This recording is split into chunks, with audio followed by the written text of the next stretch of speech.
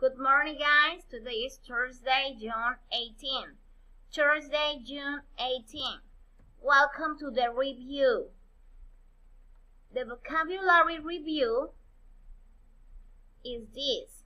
Vocabulary numbers. 100. Repeat after me. 100. 200. 300. 400. 500. 600. 700. One moment. 800. 900. 1,000. 2,000. 3,000. 4,000. 5,000. 6,000. 7,000. 8,000. 9,000. 10,000. Okay? Very good, guys. Examples. 827. 3,462. 7,521. 999. Okay? Very good, guys. Okay, this is the second vocabulary. Number 1, hatchet, hacha. Hatchet, hacha. Quill, pluma. Smoldered, ardiendo. Smoldered, ardiendo. Ignite, encender. Ignite, encender. Painstaking, esmerado. Painstaking, esmerado. Registered, registrado. Registered, registrado. Stiff, rígido. Stiff, rígido. Fever, fiebre. Fever, fiebre. Jungle, jungla. Jungle, jungla. Crescent, creciente. Crescent, creciente. Vehicle, vehículo. Vehicle, vehículo. Examine, examinar. Examine, examinar. Symptom, síntoma. Symptom, síntoma. Recover, recuperar. Recover, recuperar. Very good, guys. Okay, this is the other vocabulary. Application, solicitud o aplicación. Application, solicitud o aplicación. Engaged, comprometido. Engaged, comprometido. Recital, recital. Recital, recital. Dramatic, dramática o dramático. Momentos de suma importancia. Prejudice, perjudicar. Prejudice, perjudicar. Privilege, privilegiada. Formal, formal. Opera, ópera. Planet, planeta. Culture, cultura. Joy, alegrías, gozo o júbilo. Roots, raíces. Roots, raíces. Very good. Origins, rarezas. Origins, rarezas. Very good. Okay, very good. This is the science review. Tornado. What is a tornado? A tornado is a violent air. What is a tornado? A tornado is a violent rotating column of air extending from an thunderstorm to the ground. The most violent tornadoes are capable of tremendous destruction with the wind speeds of up to 300 mph. They can destroy large buildings, uproot trees, and hurt vehicles hundreds of years. What is a tornado? A tornado is a violent rotating column of air extending from the thunderstorm to the ground. Okay? To the ground. Very good. What is a funnel cloud? What is a funnel cloud? A funnel cloud is a rotating cone-shaped column of air extending downward from the base of a thunderstorm, but not touching the ground. What is the funnel cloud? A funnel cloud is a rotating cone-shaped column of air extending downward from the base of a thunderstorm. Okay? Very good. Hurricane. Hurricane. What is a hurricane? What is a hurricane? A hurricane is a storm. Okay? A hurricane is a storm. Very good. When does hurricane season start? When does hurricane season start? The Atlantic hurricane season is from June 1 to November 30. But most hurricanes occur during the fall months. The Eastern Pacific hurricane season is from May 15 to November 30. Okay? The Atlantic hurricane season, the June 1 to November 30. And the Eastern Pacific, is from May 15 to November 30. Okay? Very good. Okay, very good. This was a guide of vocabulary and science. Okay? Study the vocabularies and study the questions. Okay? Good morning, guys. Today is Thursday, June 18. Thursday, June 18. Welcome to the review. The vocabulary review is this. Vocabulary numbers. 100. Repeat after me. 100. 200. 300. 400. 500. 600. 700. One moment. 800. 900. 1,000. 2,000. 3,000. 4,000.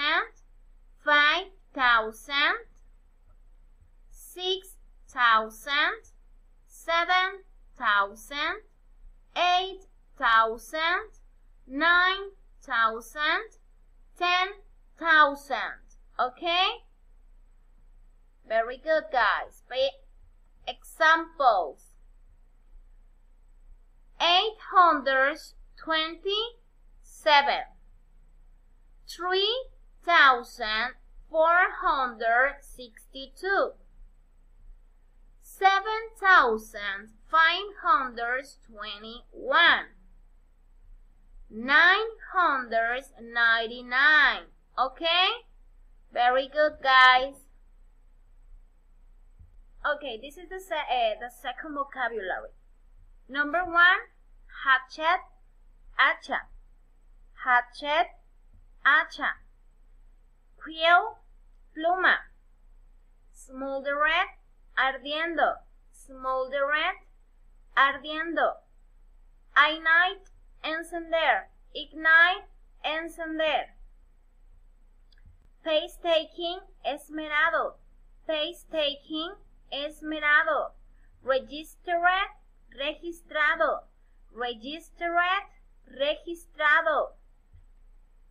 Stiff, rígido. Stiff, rígido. Fever, fiebre. Fever, fiebre. Jungle, jungla. jungle, jungla, crescent, creciente, crescent, creciente, vehicle, vehículo, vehicle, vehículo, examine, examinar, examine, examinar, symptom, síntoma, symptom, síntoma, recover, recuperar, recover, recuperar. Very good, guys. Okay, this is the other vocabulary. Application, solicitud o aplicación. Application, solicitud o aplicación. Engard, comprometido. Engard, comprometido. Recital, recital. Recital, recital. Dramatic, dramática o dramático. Momentos de suma importancia. Prejudice, perjudicar. Prejudice, perjudicar. Privilege, privilegiada. Formal, formal. Opera, ópera. Planet, planeta. Culture, cultura. Joy, alegrías, gozo o júbilo. Roots, raíces. Roots, raíces. Very good. Origins, rarezas. Origins, rarezas. Very good. Okay, very good. This is the science review. Tornado. What is a tornado? A tornado is a violent air. What is a tornado? A tornado is a violent rotating column of air extending from and thunderstorm to the ground. The most violent tornadoes are capable of tremendous destruction with the wind speeds of up to 300 mph.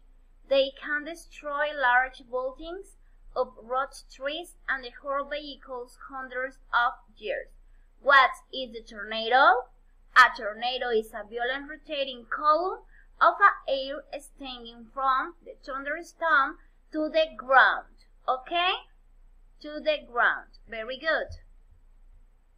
What is a funnel cloud? What is a funnel cloud? A funnel cloud is a rotating cone-shaped column of air extending downward from the base of a thunderstorm, but not touching the ground. What is the funnel cloud? A funnel cloud is a rotating cone-shaped column of air extending downward from the base of a thunderstorm. Okay? Very good. Hurricane. Hurricane. What is a hurricane? What is a hurricane? A hurricane is a storm. Okay? A hurricane is a storm. Very good. When does hurricane season start? When does hurricane season start? The Atlantic hurricane season is from June 1 to November 30. But most hurricanes occur during the fall months.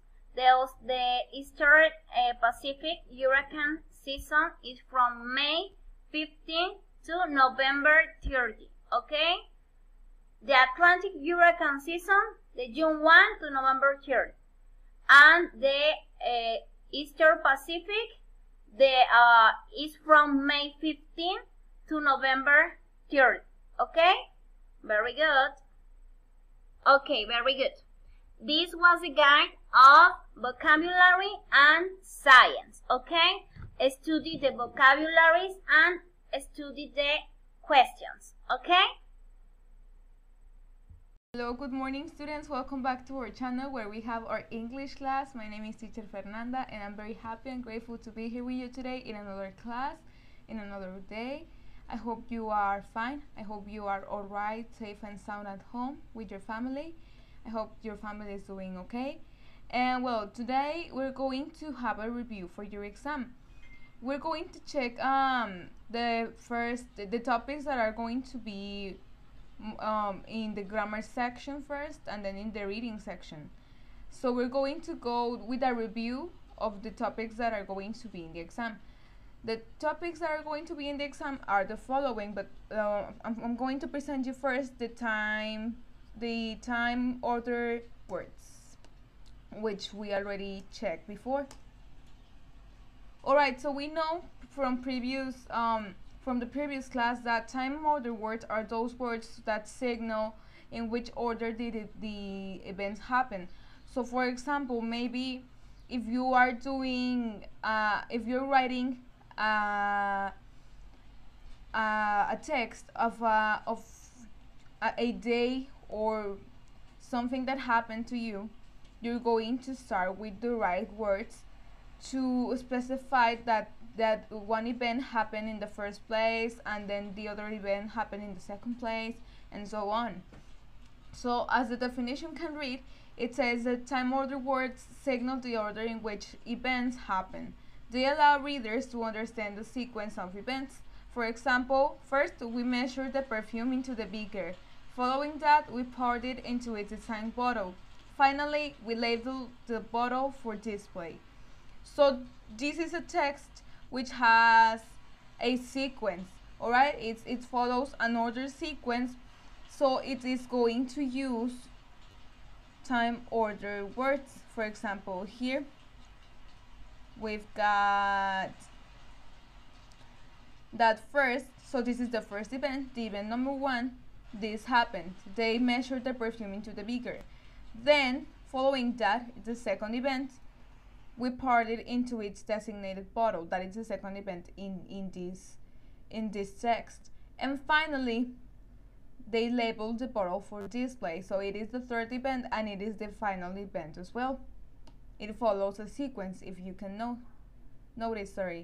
We have the event that comes after the first one, and the final event, that is the third one. Time order words establish clarity in our writing. As I said before, if you don't use time order words or time order expressions, then your text writing is going to be confusing. So your readers will know when did things happen in the first place.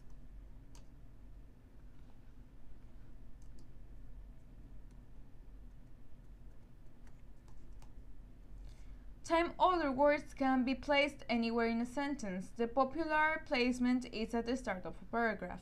When they come at the start of a sentence of a paragraph, they're typically followed by a comma.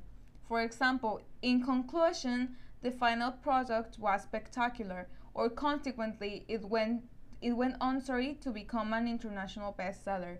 So they're often placed in the beginning of the sentence. It's a very common place to use the time order expressions. I wanted to pay a lot of attention in this section. This section is the time order word list. So we're going to check first in the column that says before. So the column that says before, it's focused on the events that happen before we are speaking. For example, if you are telling a story to a friend and you use these type of expressions, then you're going to tell an event that happened before you start talking with this person. For example, you can tell that person, yesterday I was eating a hamburger. So this event happened before you started talking with your friend. So in the before section, we have the next words: earlier, previously, formerly, previous to, in the past, prior to, preceding that, yesterday, last time, until that time, and in advance. So all of these words are defining a timeline before you start speaking.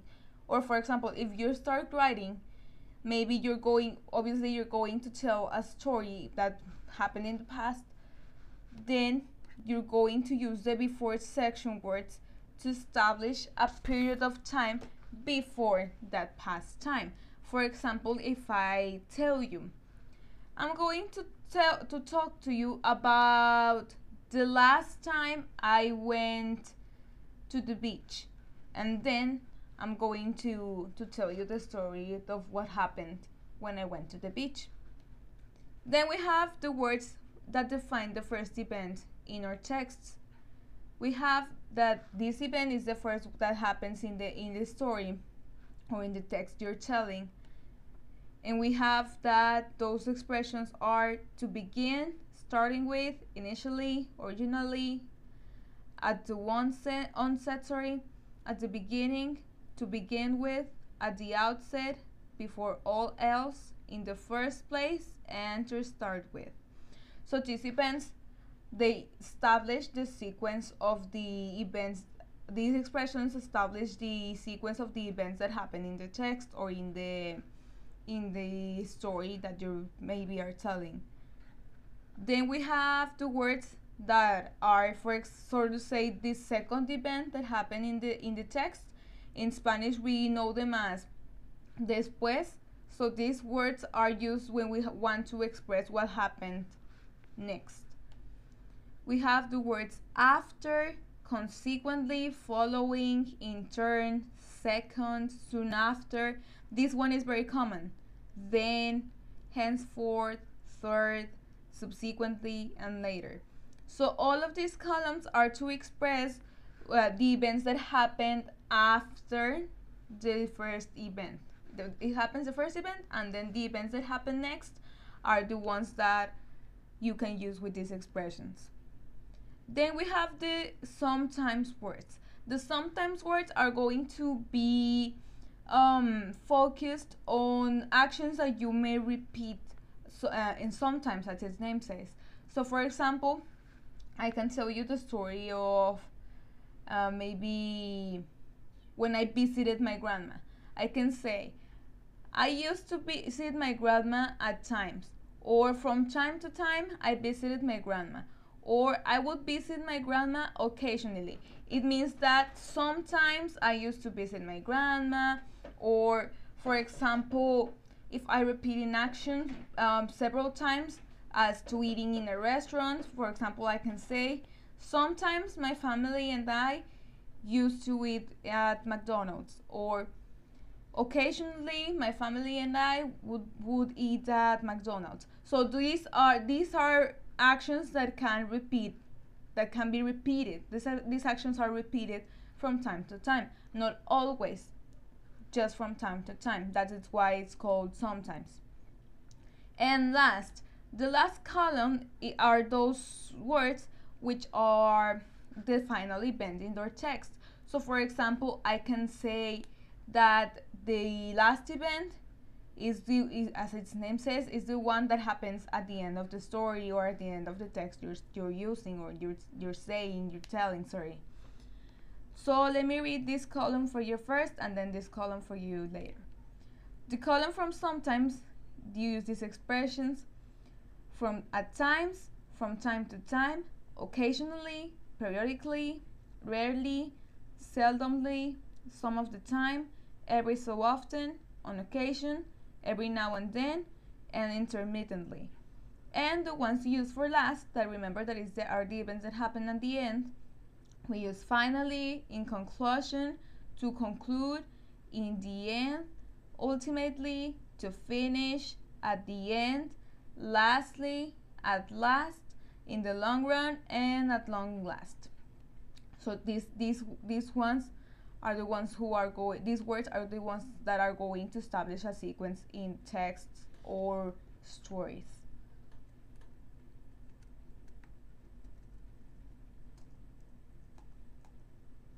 Some events in a story happen simultaneously or at the same time.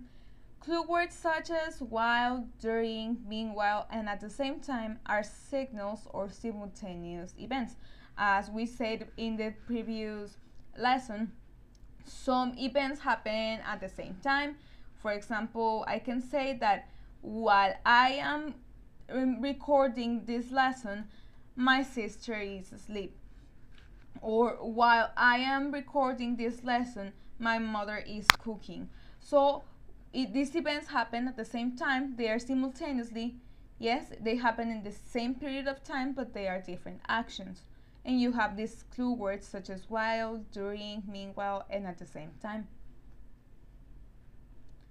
We have some examples in sentences, such as, at the beginning, I was surprised. Yes, at the beginning, at very first. Anita has gone to Los Angeles previously. So this means that before we're speaking, before we are talking, you and I, my friend Anita has gone to Los Angeles previously.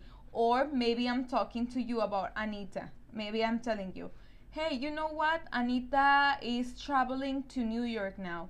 And then I tell you, but Anita has gone to Los Angeles previously. Before she went to New York, before this action, she did another action, which is to go to Los Angeles. Soon after Paloma arrived, she fell asleep. After she arrived, the second action in this sentence, she fell asleep. So first she arrived and then she fell asleep. Antonio rarely left his house. So this means that Antonio sometimes, not very often, would leave his house. Yes, remember, he repeated this action, but not always. And lastly, we went to visit my grandma. So in the final event in this sentence is that they went and visited their grandma. And we have these examples in the text. Here, let me read it for you, then I will show you the sequence in these words. This part is also very important, so you need to pay attention. My family and I went to the Kennedy Space Center in Florida. The first thing we did when we got there was to take a tour of a space shuttle that once flew into space. During our tour, an astronaut showed us her spacesuit. I even got to try on the space boots. Next, we taste the food astronauts eat while they're in space. It was really different from other foods that I've had eaten, but it tasted pretty good. Finally, we got into a special booth that showed us what it's like to be weightless. It was an amazing day. So here it is very clear which events happened first, which events happened later, which events happened at the end. So the first event here is that the first thing they did when they got there was to take a tour of a space shuttle that once was into space. So this is the first event. During our tour, an astronaut showed us her spacesuit. I even got to try on the spacesuit. This event is it's an event that shows events that happen in the same time, yes, simultaneously, because while they're in the tour, the astronaut showed them her spacesuit. So these events happen in the simultaneous period of time. Next, we taste the food astronauts eat. Next, this event happened next. Okay, is our second event in this story. They tasted the food astronauts eat while they're in space. This while shows also a simultaneous events that happen in the same period of time. While they're in space, they eat this kind of food. Two actions at the same time. And here, finally, we got in a special booth that showed us what it's like to be weightless. So this event happened at the end. This was the last event in this story, in this sequence of events that happened in this text or in this story that you're telling. Alright, so that was all for this review of this topic. If you have any questions, please feel free to ask us, because it's very important for you to understand this topic, because it's going to be in your exam. I'm going to continue with the next topic in a moment.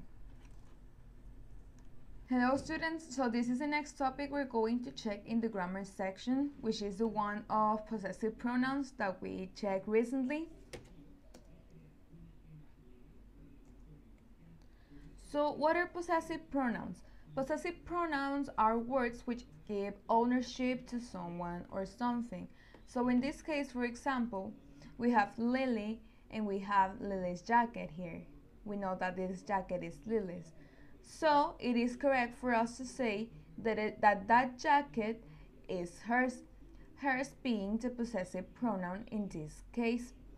We're going to check the possessive pronouns in a second. They are pronouns, so they substitute noun phrases and avoid repeating information that has been made. So possessive pronouns are going to be used to avoid repetition in a sentence. Alright, so for example, if you are talking about a certain noun or noun phrase that is going to be repeated and repeated, then possessive pronouns can avoid that repetition, can take it out. For example, those cookies are mine. Mine as the possessive pronoun in this case, indicating that these cookies belong to me. Right? Mine is the possessive pronoun in this case. Those cookies are mine. They belong to me. I'm the owner of those cookies, sorry. Table of possessive pronouns. Sorry, let me go back. The table of possessive pronouns is the next one. The table of possessive pronouns is very important, so you must pay attention to this part. The personal pronoun here is I. We already know this. The possessive pronoun for I is mine. Then we have the personal pronoun you. The possessive pronoun for you is yours. Then we've got the personal pronoun he. The possessive pronoun for he is his. Then we've got personal pronoun she, and the possessive pronoun for she is hers. Then we've got the personal pronoun and the possessive pronoun its. It's not very common to use this as possessive pronoun, but still we're gonna explain it. And then we've got the personal pronoun we. The possessive pronoun for we is ours. And finally, we've got they, and the possessive pronoun for they is theirs. The you can be singular and plural, so that's why it doesn't repeat again in this section. So we've got that I is mine, you is yours, he is his, she is hers, it is its, we is ours, and they theirs. All right, so it's very important for you to know that here in this case, when we write theirs as the possessive pronoun, we don't write it with the y. We don't write it with this letter. Let me show you. So here we have a y here, they, but here we have an I. Then we have that possessive pronouns avoid repetition. For example, we have this sentence here, which is, this cell phone is my cell phone. It is not your cell phone. So we have the word cell phone thrice. We have, this cell phone is my cell phone. It is not your cell phone. So it repeated 3 times. So to avoid that repetition, we're going to do the next, as in this text reads. As you can see in this sentence, we say 3 times cell phone. The sentence is correct. It is grammatically correct. But it doesn't sound good because it repeats the same word 3 times, which is a noun. When we use the possessive pronouns, we avoid repeating the noun, in this case, cell phone. And here is the sentence that we changed. This cell phone is mine. It is not yours. So here, we already changed it for the possessive pronouns to indicate that this cell phone is mine. It belongs to me. It is not yours. It doesn't belong to you. The possessive pronouns mine and yours substitute the possessive adjectives and the nouns. Let's check the first sentence. This cell phone is my cell phone. So we're going to take it out and write the possessive pronoun mine, because we already know we're talking about a cell phone. So it's unnecessary to repeat the word cell phone again and again. This cell phone is my cell phone. It's mine. It is not your cell phone. So we're going to take out the your cell phone phrase and we're going to add the possessive noun pronoun yours. So it's going to be this cell phone is mine. It's mine. It belongs to me. It is not yours. It doesn't belong to you. We already know we're talking about a cell phone here. Mine substitutes my cell phone and yours substitutes your cell phone. Singulars and plurals. The possessive pronouns are always the same for singulars and plural nouns. So the next example is the next one. Is this your pencil? One pencil. We're talking about one pencil here. Yes, it is mine. It belongs to me, says Jacob. And then in this case, this is a singular pencil. In the plural one, it says, are these your colored pencils? Pencils in plural. Yes, they are mine. All right. The possessive pronoun is going to be the same. It's going to remain the same.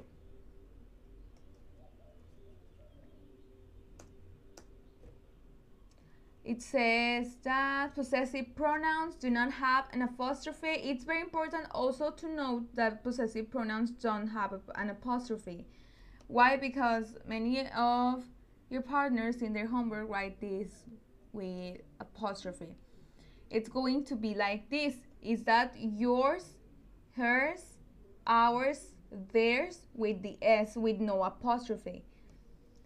And it's not going to be yours, hers, ours, theirs, no apostrophe. But possessive pronouns do not have apostrophe. Then we have here the possessive pronouns. There are some forms of expressing possession. One of the most common ones is using possessive pronouns. They are in accordance to the subject. They don't change with the item, animal, person that is possessed, no matter if it's female or male, plural or singular. So for example, I can say, that dress is mine.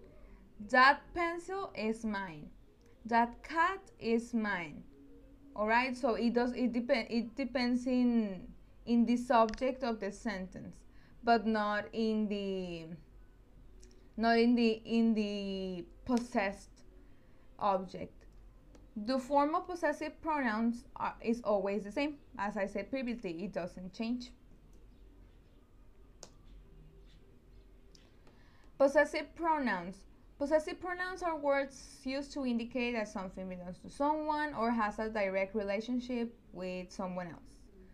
Mine. Her parents were far more liberal than mine. Here we're talking about parents. Yes, and we know here that her parents, the parents of a girl, were more liberal than my parents. So we don't need to repeat my parents again. Yours. You probably picked up my keys instead of yours. We're talking about keys. So it says that you probably pick up my keys instead of yours, instead of your keys. His. You probably pick up my keys instead of his.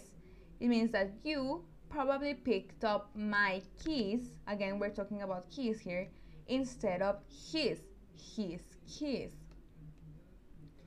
Your account of events does not correspond with hers. Here we're talking about account of events, and it says that your account of events it's not the same as hers, as her account of events. Your dormitory is not better than ours. It means that the dormitory that you own, your dorm, it is not better than our dormitory, the one we possess. Theirs. His view eventually prevailed over theirs. We're talking about the view here. He says that his view was prevailed over the view of them. And yours. Our house is not comparable with yours. It means that our house, the one we own, it is not comparable with your house.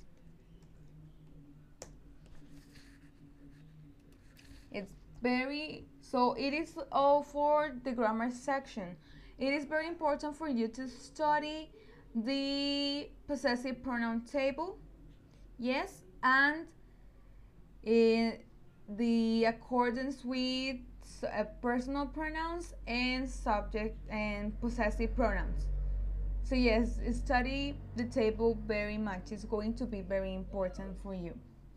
So it would be all for the grammar section. Now let's go to the reading section. The reading class section, we're going to go through the topic of search engines again. It's also very important for you to pay attention. If you need it, take notes, because it's going to be very important for you in your exam. What are search engines? Let me go back. A search engine is an online tool. It searches for results in its database based on the search query. It means the keywords submitted by the internet user. The results are usually websites that semantically match with the search query.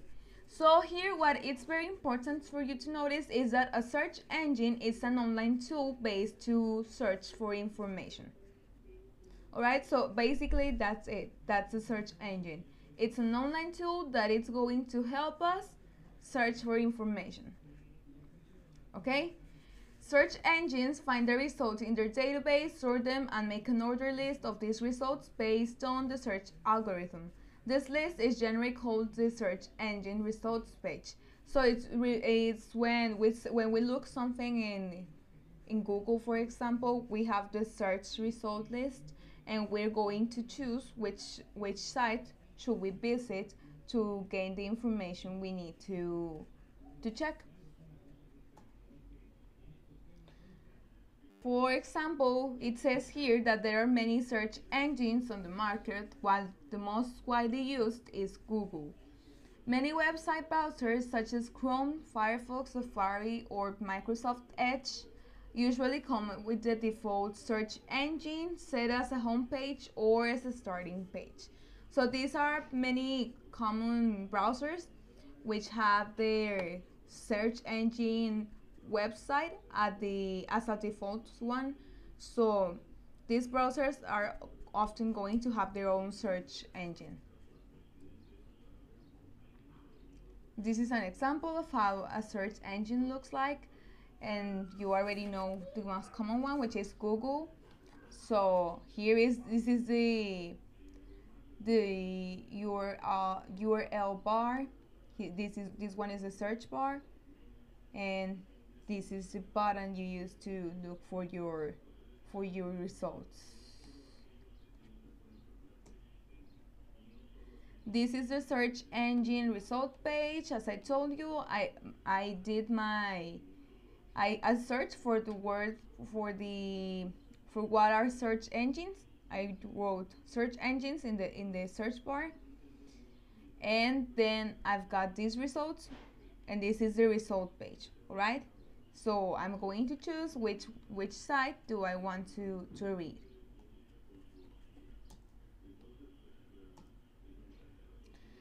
This part is very important as well, so pay a lot of attention to it. So the most popular search engines in 2009 were Google in the first place, then Baidu Search, then Bing, then Yahoo, then Yandex Search, then DuckDuckGo, and at the end we have AOL Search. So the most common one is Google, as we use them a lot, with the 77.57%. Then we've got Baidu Search with the 13.21%. Then we've got Bing with a 3.61%. Then Yahoo with a 2.33%. Then Yandex Search with a 1.46%. Then DuckDuckGo with a 0.57%, and AOL Search with a 0.29%.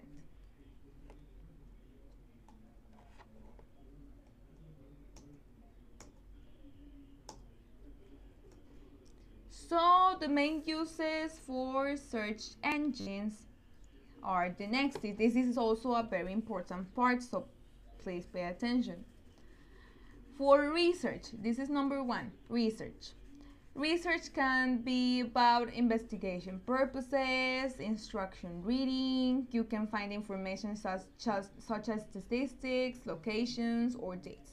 So you can research a lot of information in the search engines, in the internet. So research is our number one main use. Then we've got shopping. Online shopping is, well, the shopping part is our second main use. Shopping, number two. Online shopping has increased. You can buy from groceries to deluxe products, price comparison, and time-saving shopping. Alright? So online shopping is very useful during these times because you order you can browse the catalog of products you can buy for a long period of time, and then you can buy it with just a click, so you don't need to go to that place and look there and buy the thing. So you just browse the catalog, then you click to buy it, and you wait for it to arrive to your home. You can buy from groceries from Walmart, even to deluxe products on Amazon or other sites.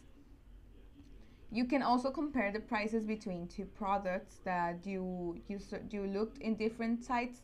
So it is also a very good option when you don't have time to go to buy the things.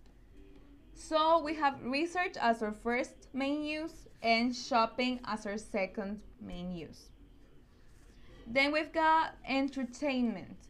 So entertainment is our third main use of search engines. Finding media entertainment such as videos or music apps, reaching out to streaming services, and finding books or audiobooks. So entertainment with search engines can be very extensive. So you can find media entertainment such as videos in YouTube or music apps such as Spotify or any other services that allow you to watch videos, Dailymotion, for example, or music applications. Reaching out to streaming services. Alright, so these streaming services are the ones like Netflix or Amazon Prime that are going to allow you browse any series or movies you want to watch anytime. And find the books or audiobooks. You can also find a lot of books and audiobooks in many platforms in the web. So we have that the three main uses of search engines are research, shopping, and entertainment. Students, that will be the first reading section. Wait a second, and I'm going to start the next section, which is the... So students, this is our second reading section, which is the topic of folktales, which we already checked too, but still we are going to give it a check as it is in your exam. So what are folktales? We know that folktales are a kind of story that gets passed from generation to generation, alright? So it's very important to notice that our grandparents used to tell parents a story, and our parents tell us a story, and we continue telling that story to the next generations that are going to come next. So this is what folktales are basically. True folktales do not have a single author, alright? So they do not have a single author because as they were passed from generation to generation, the story may change depending on who told the story. They get passed from generation to generation, so they developed as different people tell them over the time. As such, they are creations of the folk or the people. So these folktales, they develop differently as people tell them because it depends on little details that they may change, and they are creations of the culture and the folk of people in different places. Many folk tales are very old. For generations, the tales were spoken aloud and never written down. Alright, for many times they were just spoken but not written in any book or anything. Storytellers would memorize the stories and keep them alive. So storytellers they memorize these stories and then they will tell them. Alright, storytellers would sit down with people and tell the stories. Yes, they memorize the stories and they would tell them to people.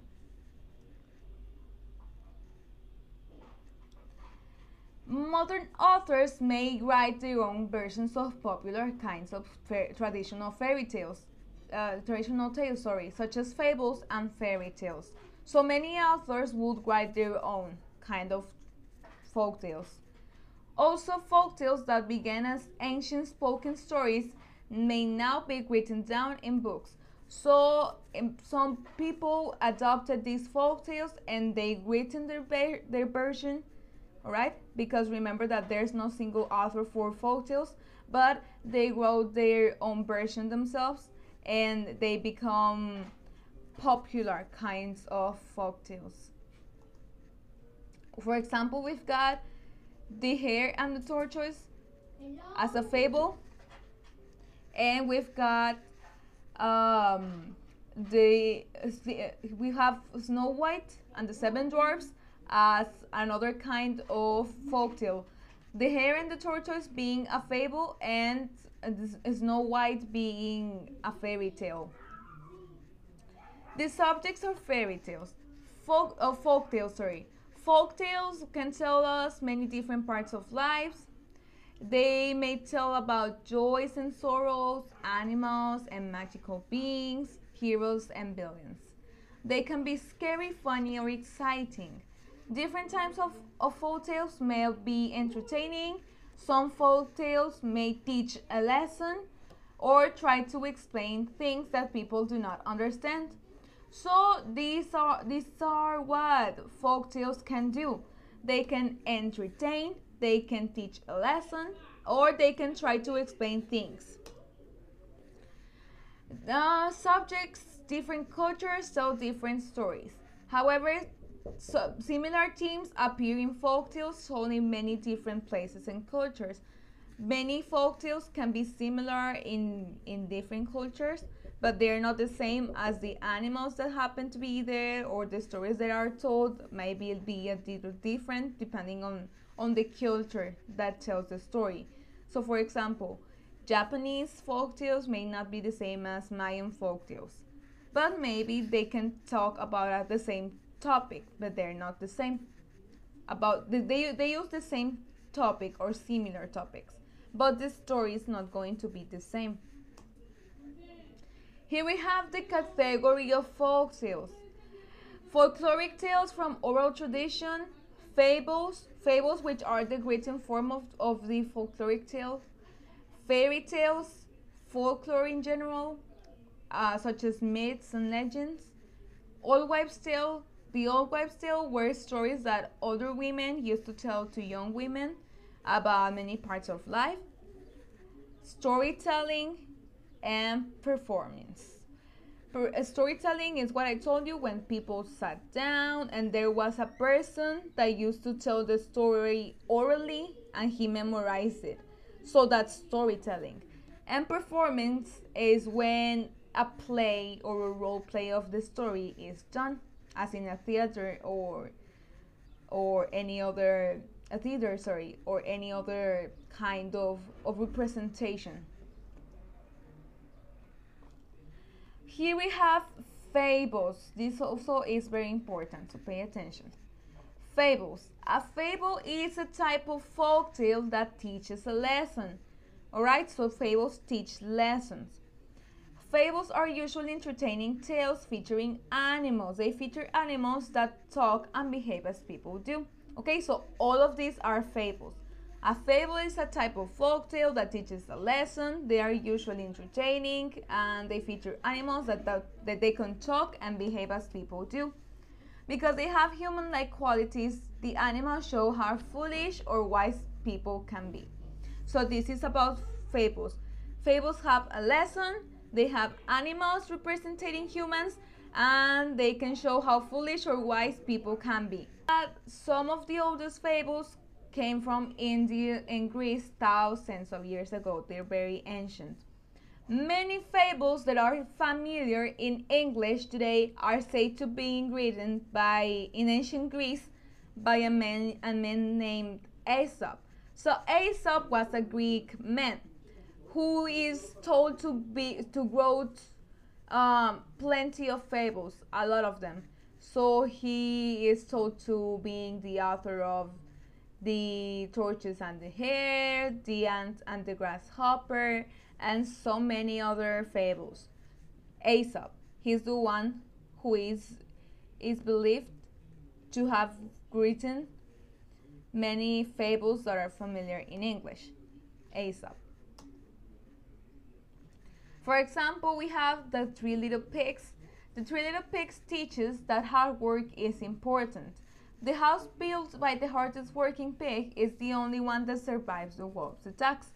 So this story is, many people believe it's like a fairy tale, but I believe it's a fable because it portrays human like behaviors.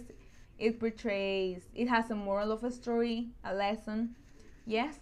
So that is why I think the Three Little Pigs are a fable, because they have a moral of the story. If you work hard, then you'll do better. Then we have fairy tales. So fairy tales are a kind of folk story about magical events and creatures. They often tell about a young person meeting fantastic beings such as fairies, witches, giants, or dragons. Yes, usually young women or young males. Tales with no author. Stories such as Cinderella, Little Red Riding Hood, and Sleeping Beauty began as spoken folk tales with no author. So there was no author. It was just an oral story. The Cinderella, Little Red Riding Hood, and Sleeping Beauty. Most famous fairy tale authors.